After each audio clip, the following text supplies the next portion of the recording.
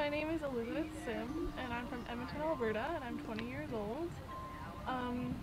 I train at New Heights Equestrian with Elizabeth Gingras and Gareth Graves.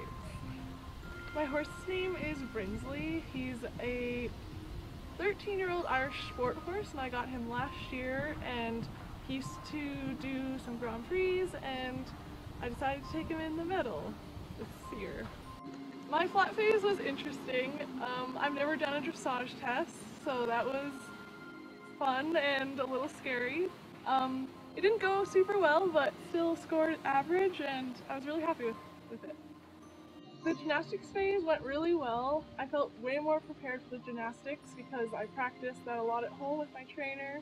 So it went really well, and we executed all the elements perfectly, or I thought so. For the jumping phase, I was feeling pretty good. My goal with the whole thing was to score average, just every day, be consistent.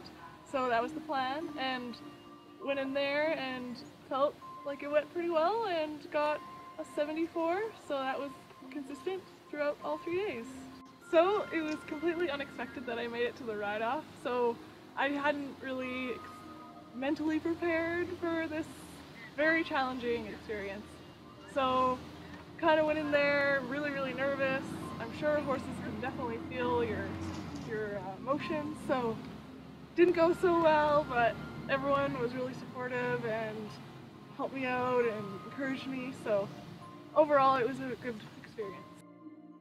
The CET medal is an opportunity for someone like me who isn't the most fast rider, who doesn't always win in jump-offs. Gives me the opportunity to maybe win because of how I'm riding and my equitation, so it's more, to me, a little more skill it takes, and it sort of gives other kind of riders an opportunity to go to a prestigious competition.